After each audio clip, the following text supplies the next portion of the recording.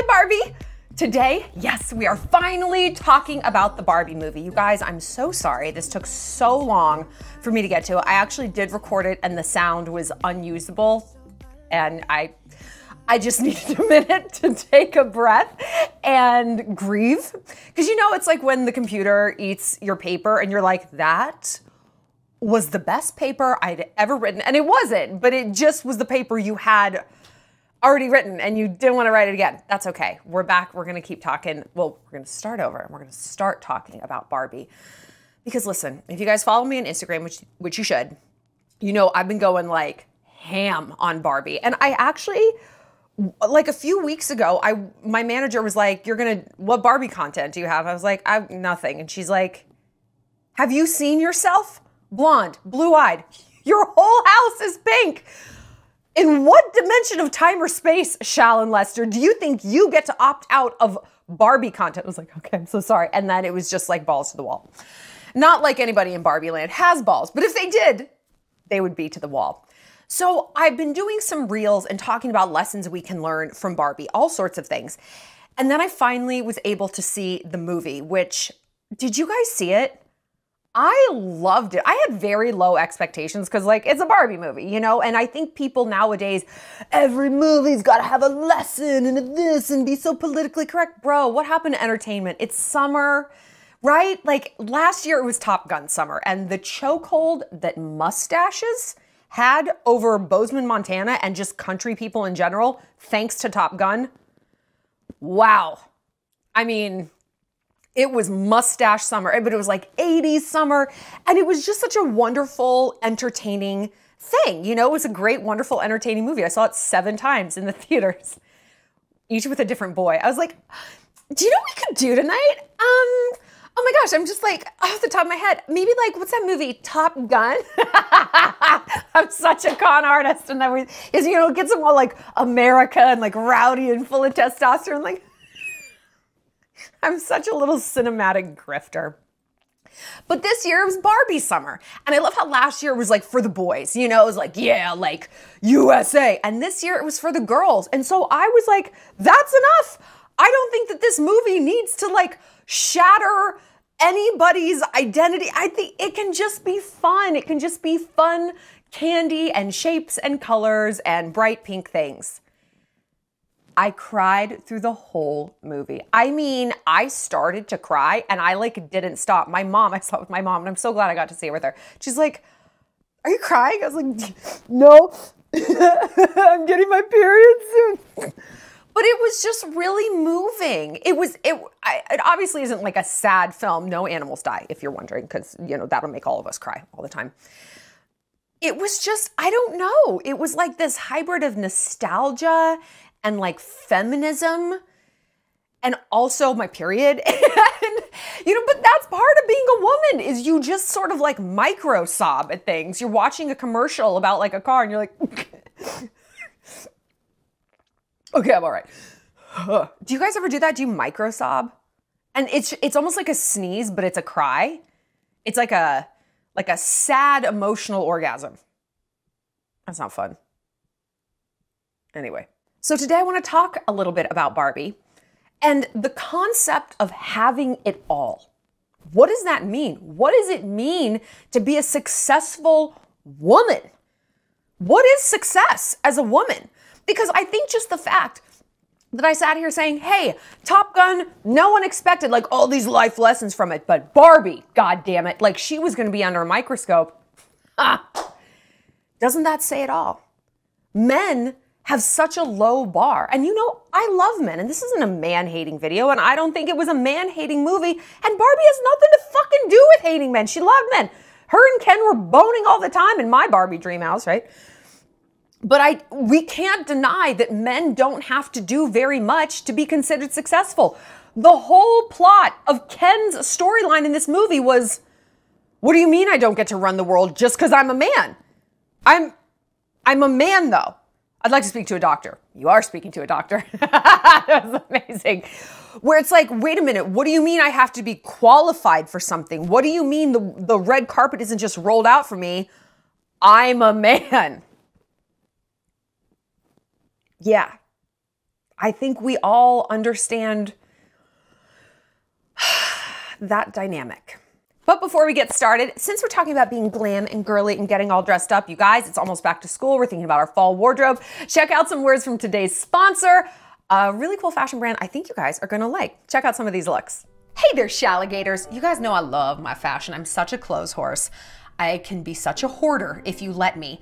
But I'm really working towards fewer, better things, right? Like not a closet full of just fast fashion garbage outfits, because they don't last. They're honestly not flattering, and they're just so bad for the environment. Do you know that the #1 thing in a landfill is textiles? It's cloth. But I found a company, and I want to show them to you guys because they're kind of an it girl secret. Like they're an elegant it girl secret. Lily Silk. It's a celeb favorite of Gwyneth Paltrow, Anne Hathaway, Gigi Hadid, Lucy Hale, like ladies with style. And this is what I love about the brand. They're super sustainable. They work with this company called TerraCycle to do recycling. They are zero waste. Let me show you some of these looks. I'll show you how I styled them, and I'm gonna give you some tips on dressing them up or down. Okay. Check out this blue dress. I feel very French starlet in this, and I feel like the whole wide world right now is in the south of France. Do you feel that way? Okay. I love this dress. I think it's so versatile. You can dress it up with little wedges or heels. You can dress it down with flats. Love this look. Very flattering to almost all shapes. And let me show you another blue dress. This dress is a closer. These slip dresses you're seeing them all over the place. It's the kind of look that you need to get in quality fabric. And this is actually like very, very affordable. If you get it in that cheap, fast fashion polyester, girl, it doesn't lay right. It clings to all the bumps and lumps on your body.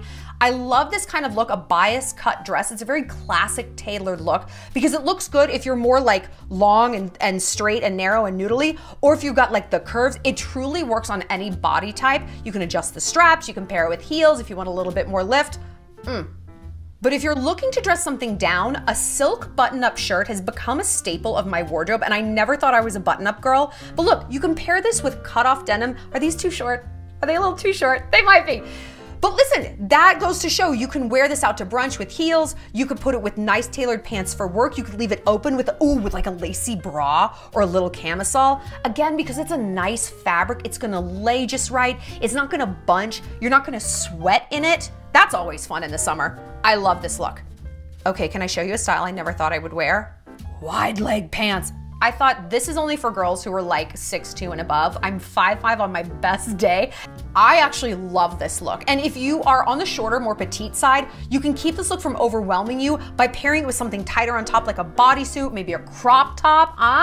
You could jazz it up for work, add a blazer. I paired it with heels because I just felt like I needed a little bit of a lift, but honestly, I tried it on with flats after, and I think it looks almost better. And I'm gonna show you the next look that you can see with flats. I love this look. I'm very into monochrome. I think this look is great. Like if you wanted to wear a silky cami underneath and put the sweater, which is also by Lily Silk, it's so soft, sweater over to wrap it around your shoulders, very preppy. This is a great fall look. I think this is a beautiful winter look. It's something you can really jazz up around the seasons, and that is the point of these classic pieces, is you don't wear it once and it's so over the top trendy that people are like, no, we saw it. You can pair them with so many things moving forward. They're great for different seasons. They just look timeless because elegance is timeless. You're gonna get a discount code below, and remember, this is so sustainable. It's so versatile, well-tailored, beautiful feeling, beautiful wearing, beautiful for any weather. Go ahead and check them out, and like I said, save with my code. See you later, Shalligators. Okay, I love some of those looks. They're so like out of my wheelhouse. Like I never thought I would wear wide leg pants. Anyway, hope you guys enjoy them, and I hope you guys have some good shopping. Okay. The Barbie movie. I loved it. And you know, the criticism from men, like we fucking asked, did you not watch the movie? The irony. The criticism is it's a man-hating movie. She hates men. No, she fucking doesn't. And if men talk to women the way this movie talks about men, blah, you do talk to women this way. You talk to women like this all the time, tacitly or overtly. You have laws about our bodies, okay? You have laws about what we can wear. Women in other countries are still getting their fucking heads chopped off for honor killings because they decided to have a little free will or show that slutty ass ankle. Do you not think that We hear these messages, oh, women, all the time. It is so pervasive, we can't really even funnel it down. And when you try, it's the definition of gaslighting. Oh, okay, so you think your job is holding you back because you're a woman? Oh, this equal pay thing, oh, that's just a myth. Of course there's not a memo that gets sent around. Hey guys, just FYI, we're only paying women 75% of what we're paying men. I can't tell you how many guys in my life are like, that's a myth.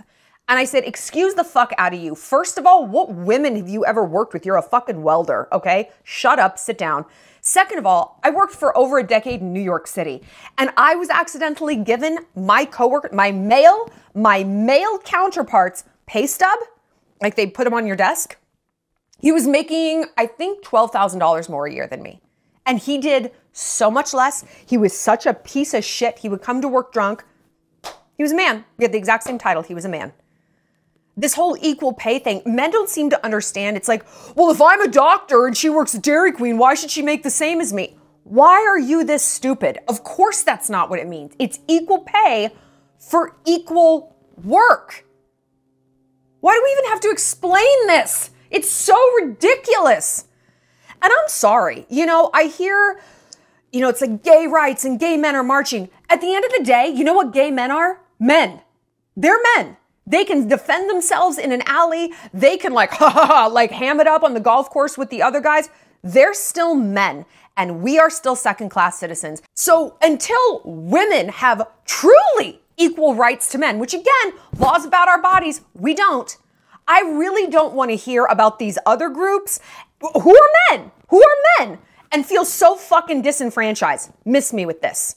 We still have plenty of issues around just regular women that we need to solve before we move into these incredibly niche categories. Well, I'm a non-binary left-handed peanut allergy person. No. And if you try to run that game on me, guess what? I go weird Barbie real fast. Real fast. Anyway, let us move on. I thought the movie was fantastic. And I think so many of us really latched on to, or the thing that really was just like, oh, tell it, is when America Ferrera, who by the way is clearly on Ozempic, but I'll talk about that in my Ozempic update video that I'm doing in a day or two. When she goes on this rant, it's her monologue. She's like, you have to be this, but not too much of that. And you have to be a boss, but not scary. And you have to be a caretaker, but really independent. And I'm like, yeah. Tell it, girl. Tell it, girl. I love it. I love to hear this rant. I love to hear this speech. And again, all I was thinking about when I was hearing that is men who are like, oh, but men. No one believes that about men. No one has that template for men, that they have to be all of these things. All of these things. Did you ever see the movie A Divorce Story? I think that's what it was called. Of course I didn't, because what a fucking downer. It was with Scarlett Johansson and Adam Driver, and they're just like sad and divorced. Like, been done it, okay? I actually don't need to see this parroted back to me on screen. This is not the representation I'm looking for. And I'll touch on representation in a moment. But there's a scene where Scarlett is visiting a divorce lawyer, played by Laura Dern, who's great. And she's talking about how important it is for Scarlett to like present herself as like super mom, in the courtroom and in this custody battle. And she's saying, she said something so interesting. She's like, the concept, like men are held to such a lower standard in terms of being a dad. Like if he's there, wow, he's simply there. You always see, it's like, oh my God, he's so good with his kids. No, you can take out the word good. He's simply with his kids. He's just there. He provides for him. Okay, he goes to work. He's an adult. He's supposed to go to work. I don't know why this is a brownie point kind of thing. But she says something in her monologue in that scene where it's like, the concept of a present father is only about 30 years old. Prior to that, men were never supposed to, if the bar for what a father should be was incredibly low. They should come home like, hey, Janie, hey, Kyle, where's my cocktail? And that's it. And he retreats to the back room. He watches TV, reads the paper. He goes golfing. He doesn't hit them. He pays for things. Hey, good job, slugger. And that's kind of it. This concept of the very involved father is extremely recent, not even in my generation. I'm an elder millennial, mid-elder. That it was like, oh, well, that's so nice that Mr. Pickett showed up to like help with the soccer game, but oh no, it was going to be Mrs. Pickett who was out there. It was Mrs. Pickett making the signs, Mrs. Pickett driving everyone around. So even the concept of like, oh, women have to be multitudes is historically historic. I mean, that is carved into stone. We have to be mothers. We also got to be like pulling the crops and all this shit. And that's when the role was much less complicated than it is now. After the feminist revolution, you can be anything. Oh, really? How many things is that? Oh, all of them, actually, all of them. And as time goes on, we're just going to keep adding more. No, men aren't going to take anything off your plate. You're still always going to have to give birth to the baby. And these nipples, they won't be decorative anymore. They're going to be useful. But no, you still have to go to work and have a snapback body, by the way. And it'd be great if you could have a side hustle. Where's that Etsy store, girl? Aren't you making custom tote bags for the Taylor Swift Eras tour? What are you doing? And you have to be an amazing friend, a sister, basically start to parent your parents as they get older, and you have to love it. I mean, it's going to be amazing for you when your parents have to go into a nursing home, because this is your chance to shine. I could go on. We know this. And even those of us who don't have kids or who don't have a husband, do you not feel the pressure to be a million different things all at once? I do. I only have myself and my coonhound to look after, and I'm still like, huh. It's exhausting. And no one says this to men. No one says this to men. And if they do, wow, the bar is lower. Wow, he showed up. He's babysitting his own kids. You hear that phrase? Makes me want to scratch my eyes out. I will sew my vagina shut rather than have children with somebody who says the phrase, babysitting my children. My own children. We're getting in the weeds. We're getting in the weeds. But you know what? I want to talk about representation a little bit, because I touched on that earlier and I did a reel on it. And I said boldly, representation is overrated. A true alpha doesn't need to see their exact circumstance parroted back to them in the media. First of all, your number one opinion leader is always going to be your parents. That is a psychological fact.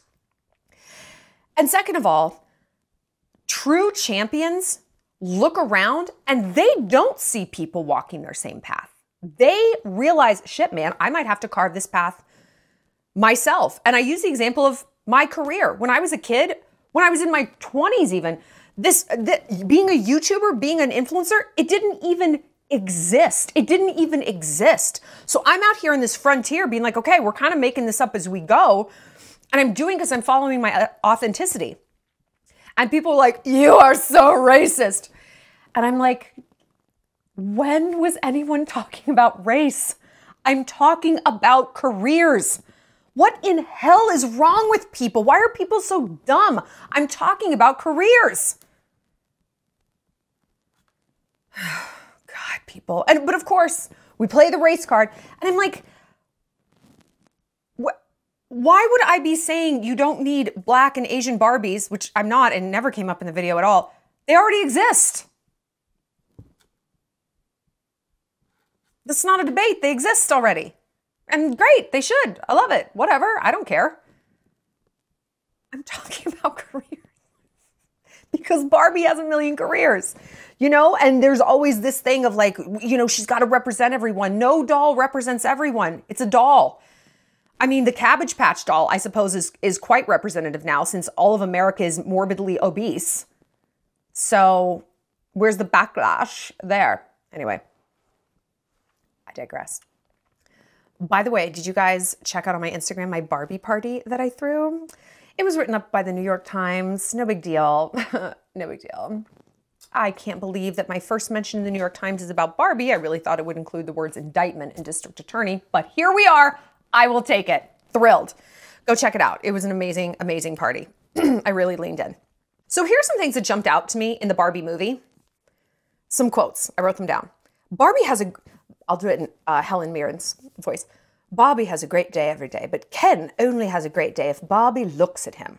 I love this because we need to be living this. We need to have a great day all the time, regardless of men. But we need to make sure that we are throttling men's happiness. We need to make sure that we alone decide if a man is happy. Okay? Fuck equality. People are going to come to this video and be like, you don't want equality. You're goddamn right I don't. And when on earth have I ever said that I did? I don't want to be treated like an equal. I want to be treated much better. Much better. Because life isn't equal for us. Our pay isn't equal. The laws aren't equal. The physical threats we feel aren't equal. Like Barbie says in the movie, oh, I definitely feel an undertone of violence when they're rollerblading down Venice Beach. And Ken's like, people are looking at us. And she's like, uh-huh. There's the difference. There's the difference. The undertone of violence, the constant head on a swivel threat. Do you know why women have such good peripheral vision? Because we are prey. I can see like way behind me right now, and I'm sure you can too. Men, you can always sneak up on a man who's like, huh, because they're hunters. They have tunnel vision. Nothing sneaks up on them. They are the apex predator. We're not. Even biologically, nature is telling us, watch it, girl. Things aren't equal around here. So forgive the fuck out of me if I misled anyone into thinking I want equality. No. Only a beta female thinks that. Only a beta female is like, I should pay on the date. Girl. Oh my God. Okay, unless he can suck his own dick. Sure, yeah, split the check. So I love this concept of we need to be depriving men of our attention to throttle their happiness. Why are we giving all this attention to men? What are they giving back to us? If they're giving us attention, if they're enriching our life, Ken wasn't really enriching Barbie's life. He was a bit of a clown. Well-meaning and sweet, I guess. I don't know, but clowny. And so why are we hemorrhaging our energy and our love and our attention towards men? How often do we actually stop and ask ourselves, what the fuck is in this for me? I told you guys, if you're in the Shallon, maybe I mentioned it here. When I was in London a few months ago, there was this boy I met through friends. We had a ton of chemistry. We were like making out at this club. It was so fun. And he's like, oh, I want to take you home. I want to make love to you. And I stopped and I was like, what would be in that for me? And he's like, I just want you. I just want you so bad. You're so beautiful. I'm like, oh, I know that. That's what's in it for you. What's in this for me? He had no answer. And the concept of a woman asking what would be in this for me was so foreign, he didn't have a standardized lie ready. Well, baby girl, I'm gonna love you forever. Nope. I'm gonna get up and we're gonna go shopping. Nope. I've got a 12-inch dick. Very much no. Nothing. When I was like, what would a woman get out of this experience?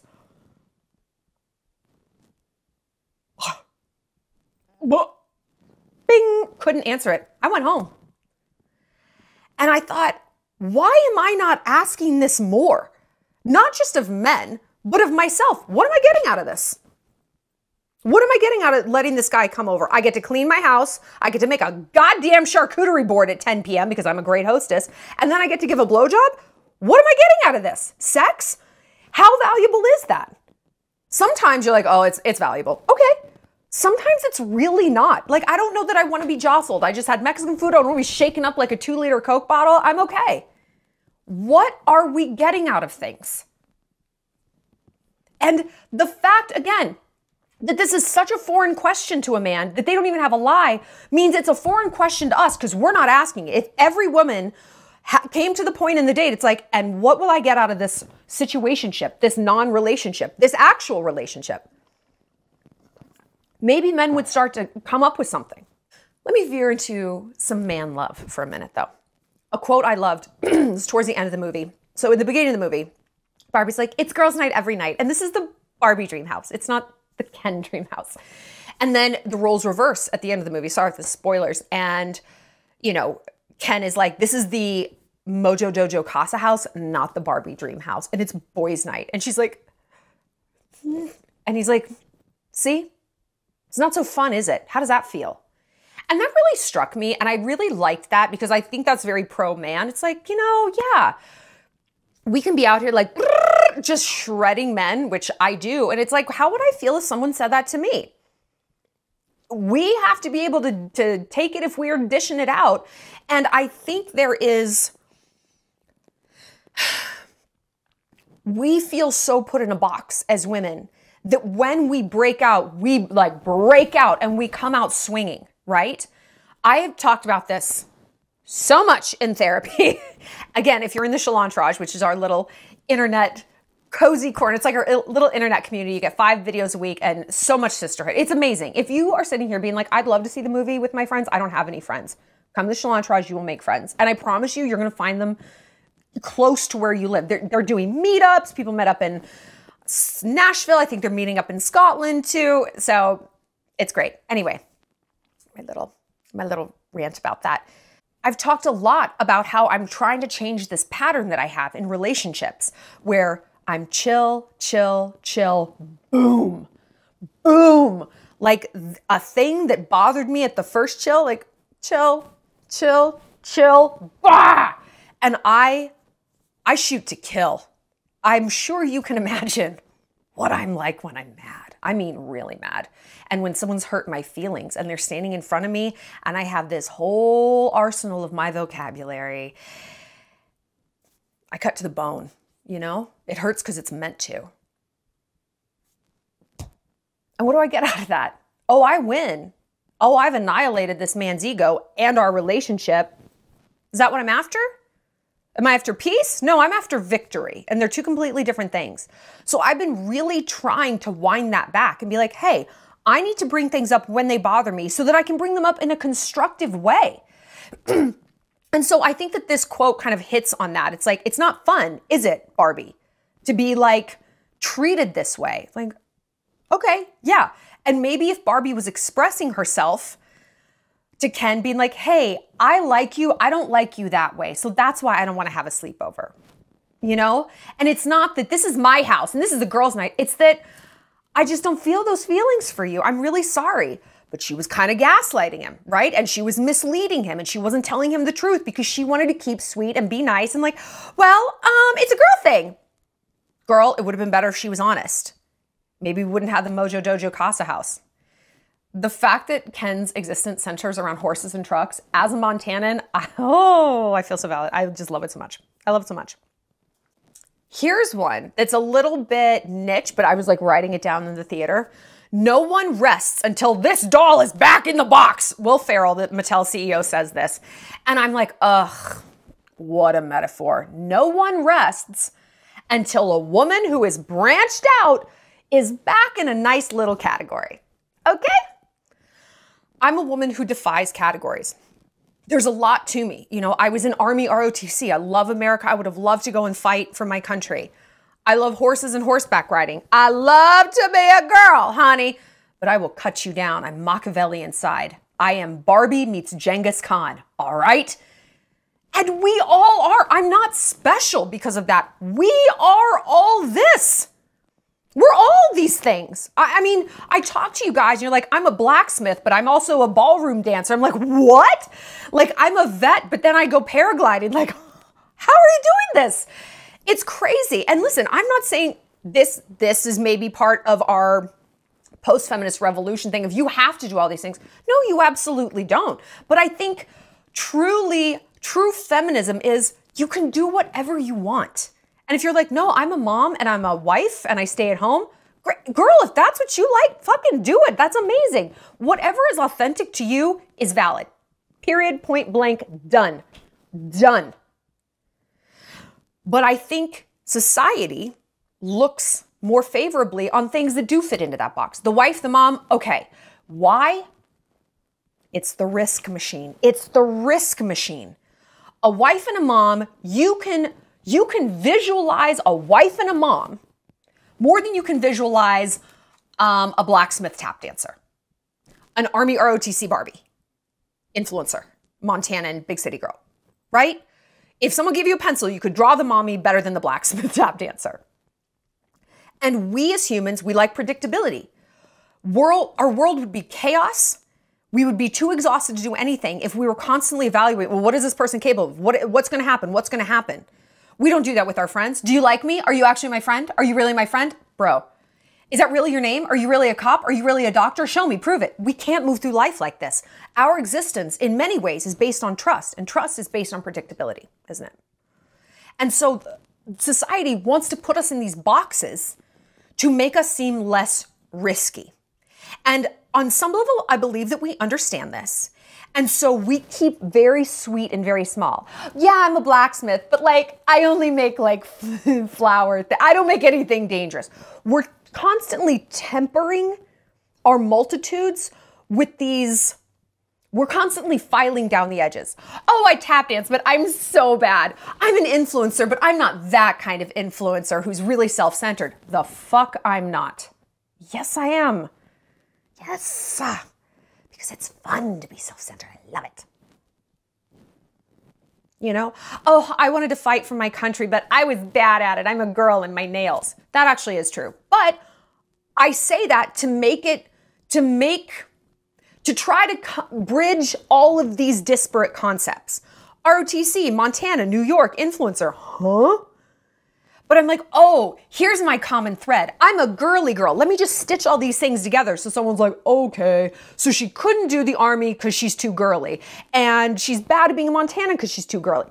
You know, it gives them some sort of like general umbrella to put me under. So when you find yourself being self-deprecating or like brushing off a compliment, what common thread are you sensing? Can you pull back enough and be like, why do I do that? How am I trying to make this situation less risky for the person I'm talking to? You might be surprised at what bubbles up. And then if you pull back even more, you're like, holy moly, I do this all over my life. I'm in a constant state of trying to be less risky. Maybe your parents were immigrants and risk is very significant. I mean, very, because they've seen some shit, right? You can't blame them.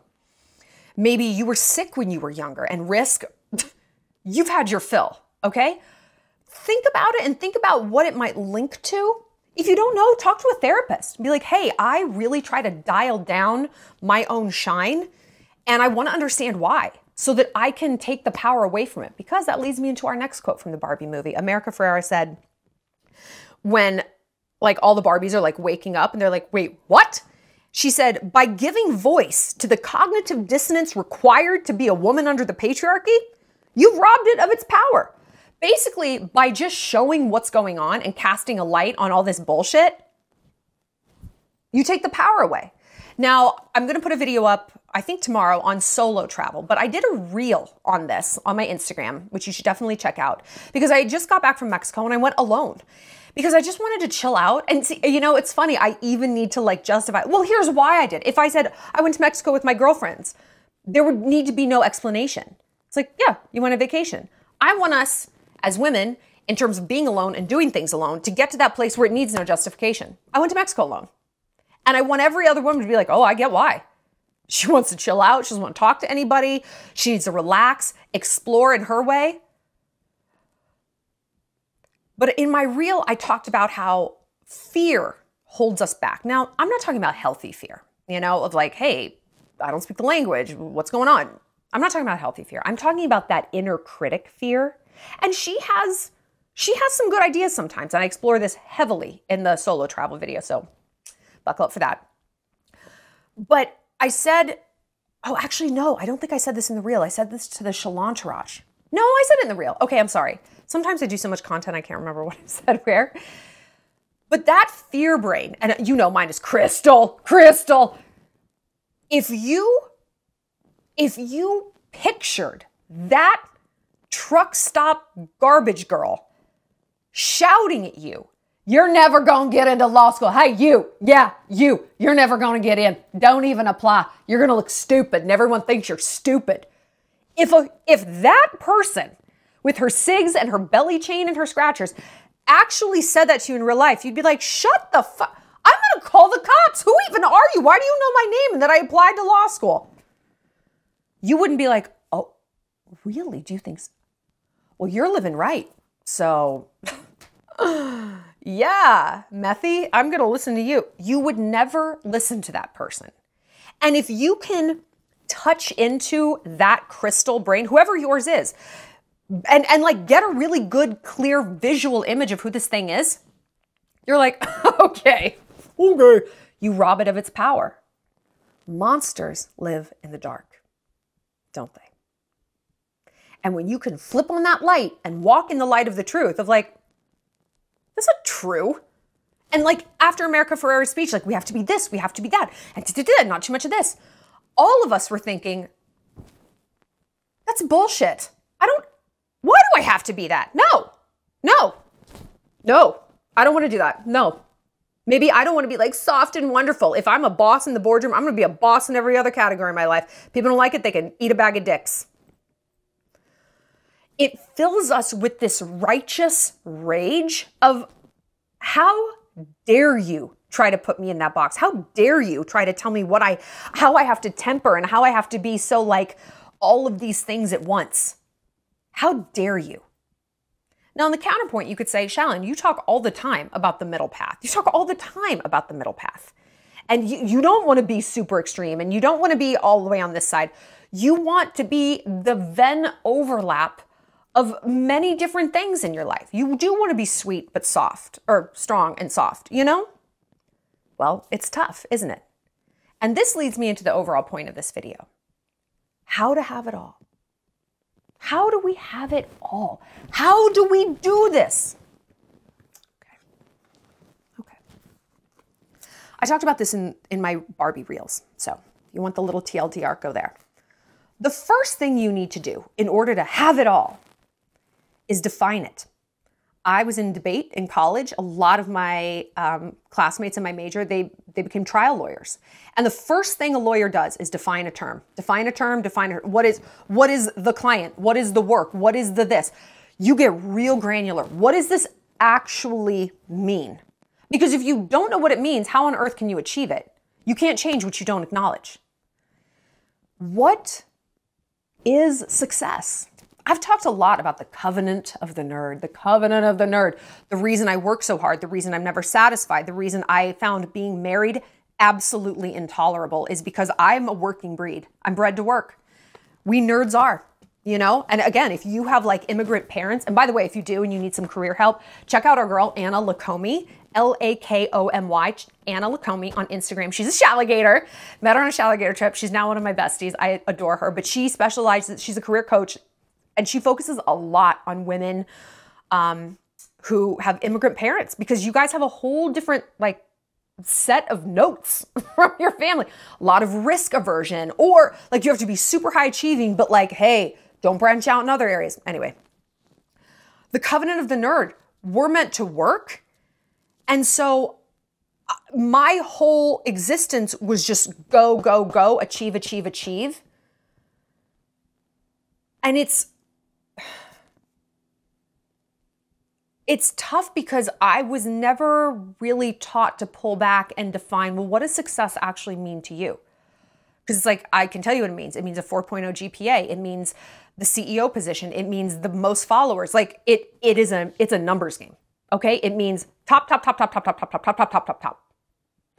And you might be on the flip side. It's like, no, for me, success is marriage and kids and being a great Jewish wife or a great Muslim mom or whatever it is.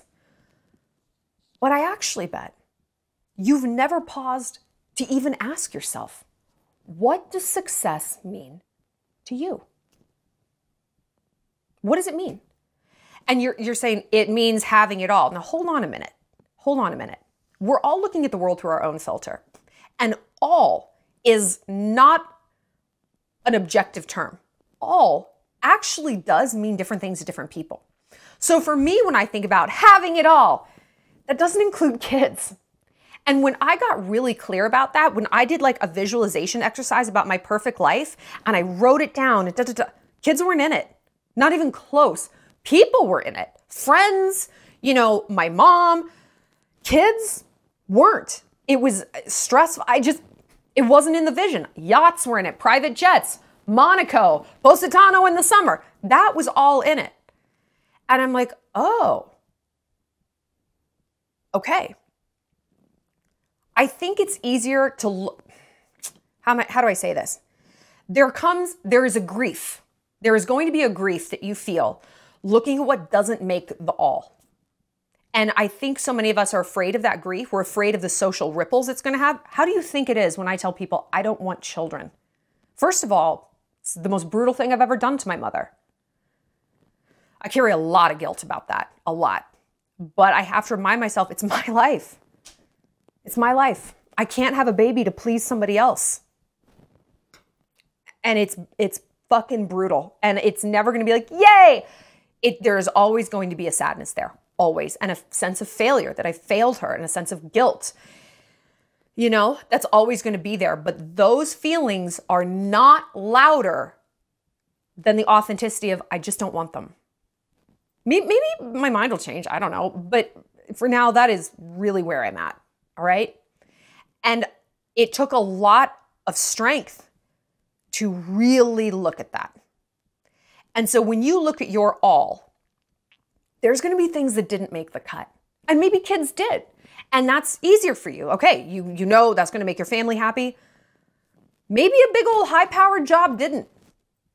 And maybe that's difficult for you to look at because you're like, my friends are very career-oriented. My family maybe wants me to be career-oriented. Society wants me to be career-oriented. Shallon Lester talks about career all the time. She's always banging on about it.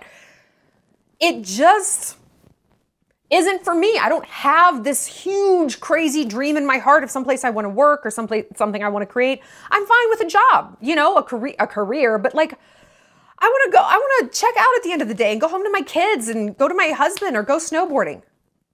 Okay. Okay.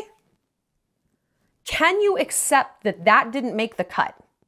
And can you get okay with that? Because listen, this is the first step to creating your I have it all life, is defining what falls under that category and what doesn't.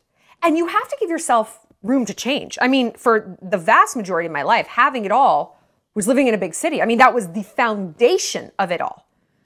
The concept that I could be happy in a small town in like the rural suburbs was like, you might as well have said, well, you're going to be happy living in Guantanamo Bay.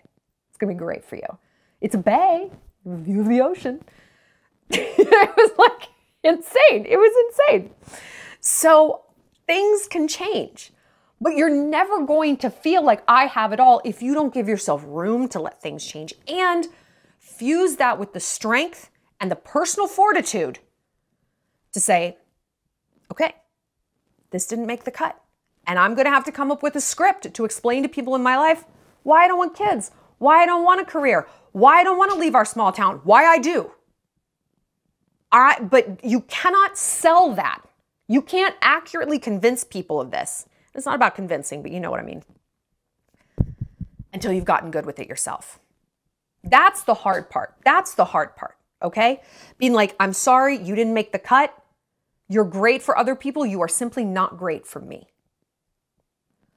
Once you do that, you can look and see, okay, what's left here?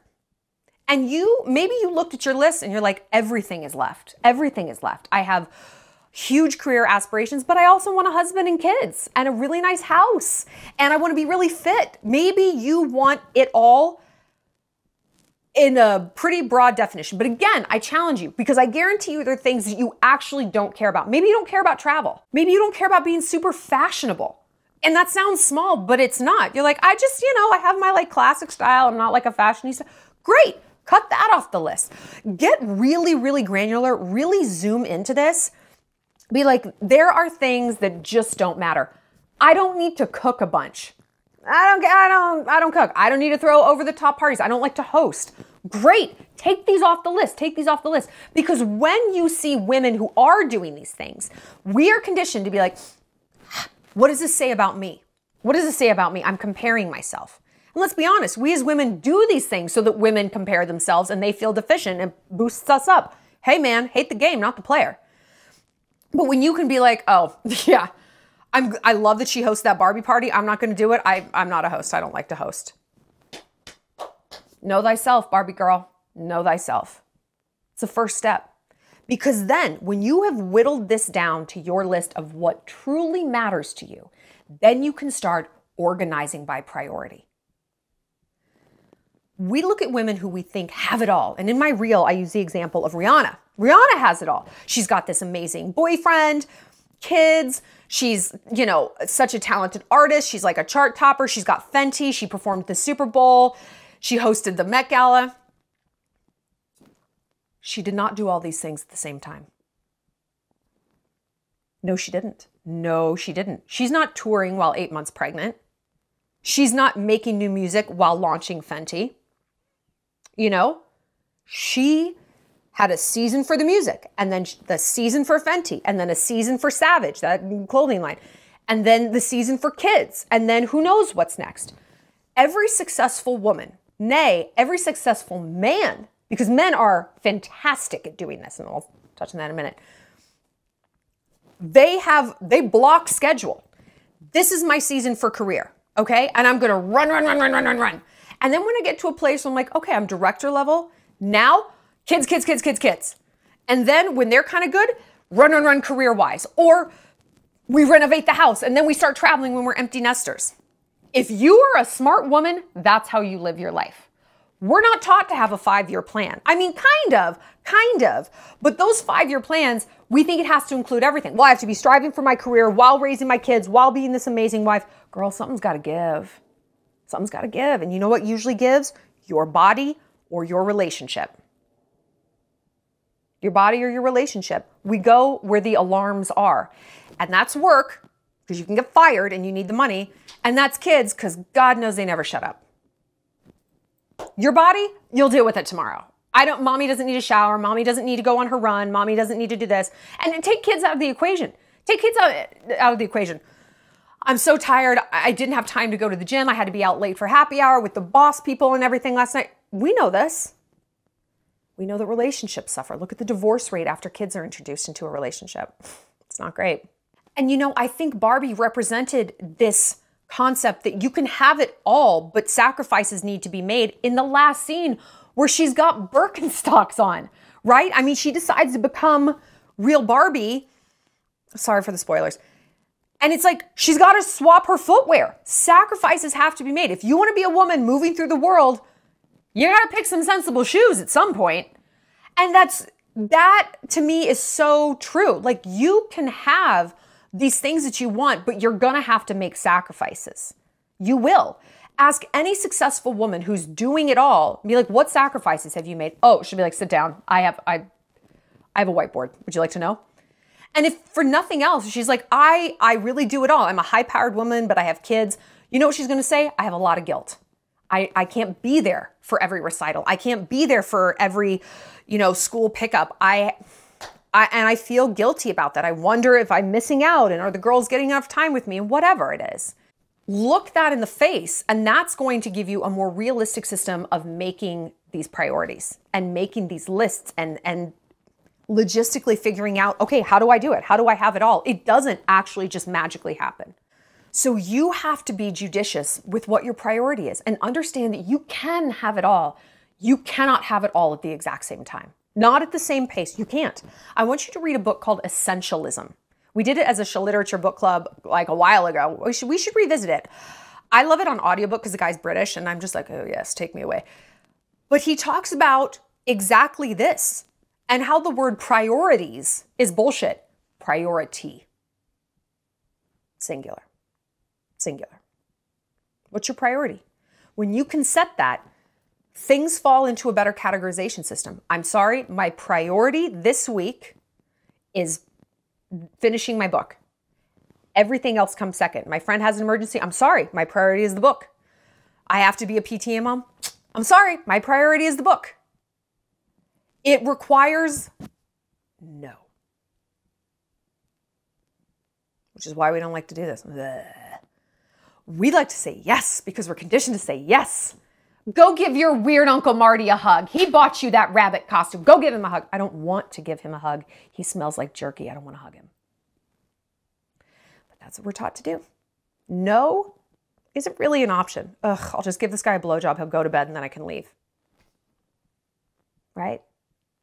So how on earth are we supposed to expect ourselves to say all these no's all the time when we're yes men? But if we can have a priority that we can default to. Ooh, I'm so sorry. I would love to drive you to the airport at 4 in the morning, but I got to work on the book.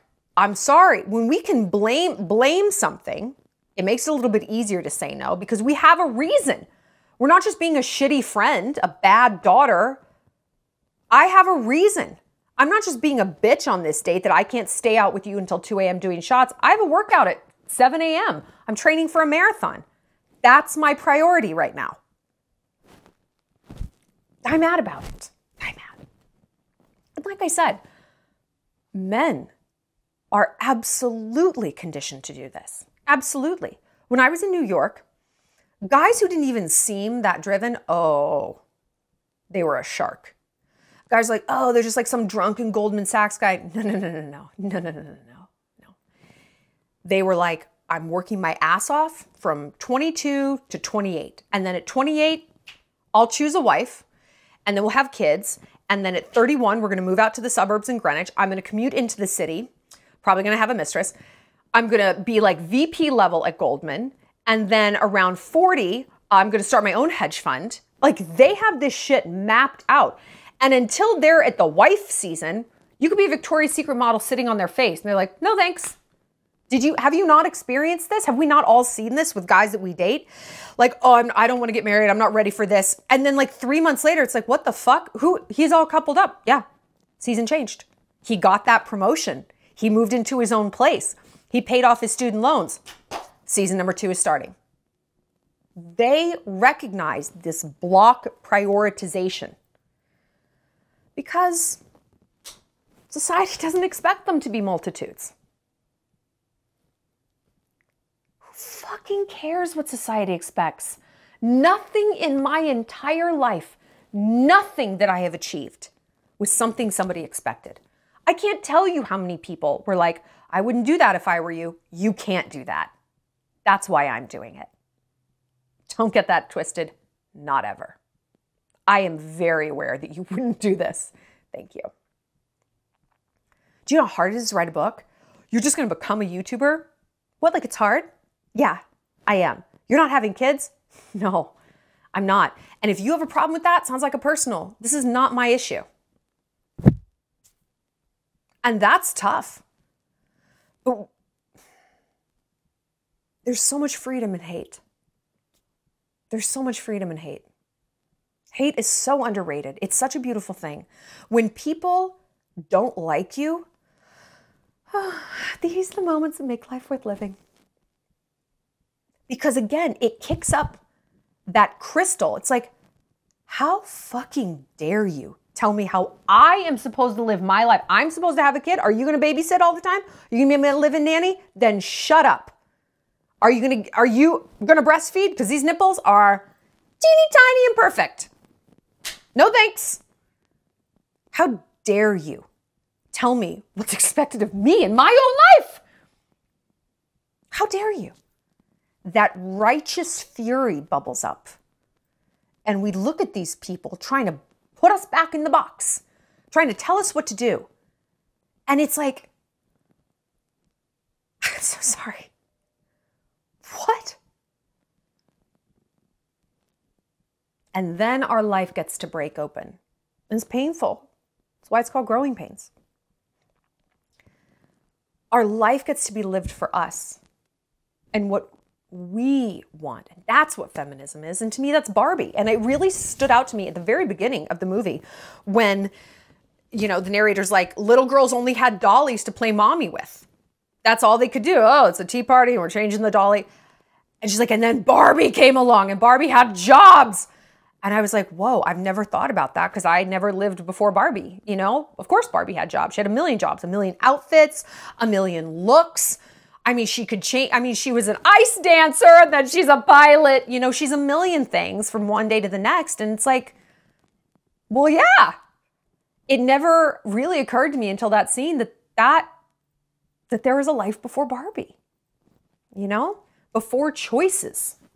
Like, we know it. But then to really see it, it's like, oh, wow, how crazy. But remember, like I said about representation, there are paths you are meant to walk that no one else has. No one that you may know, that isn't modeled for you. Fuck it. How weak are you that you need this path to be modeled? No, you're not weak at all. You're strong. You, girl, are a pioneer. You're a pioneer. And maybe that path is, I'm going to be the first Muslim girl in my family not to get married and move out anyway. I don't need to live at home. I'm a pioneer. Is there anyone else in my family who's doing this? Is there the Muslim Barbie who doesn't live with her parents anymore? No. I don't need there to be. All I need to see is this feeling inside of me that is like, you're doing good. This makes sense for you. And you feel that and you align to that by ironically tapping into the crystal who's like, don't do that. And you're like, who the fuck are you? That doesn't feel good. Listening to this truck stop weirdo doesn't feel good. It feels small. It feels obedient. What does it feel like when you stand up straight? Does that feel different? Does that feel better? I bet it does. Does it feel scarier? Yes. Yes. Sometimes that feeling, don't be like, this is fear. I'm a weirdo. You're a pioneer. You're landing on the moon. You're Sacagawea. Oh, reminds me about something. Anyway. I want to know your thoughts on the Barbie movie. I could talk about Barbie forever. I really love this movie. Go see it. See it with your mom. See it with your friends. See it with your sister. But definitely see it. I think it's great. I just love it. And at the worst case, you get to look at Ryan Gosling and Margot Robbie for like 2 hours. They're beautiful. It's fantastic. All right, Shalligators, let me know your thoughts. I hope some incels find this video. Can you imagine? Oh, I love it when the red pill losers come here. They're like, whoa. Like, please witness and contribute to the making of a female orgasm in real life. Then come talk to us. All right, I'll see you later, Shalligators. Bye, Barbie.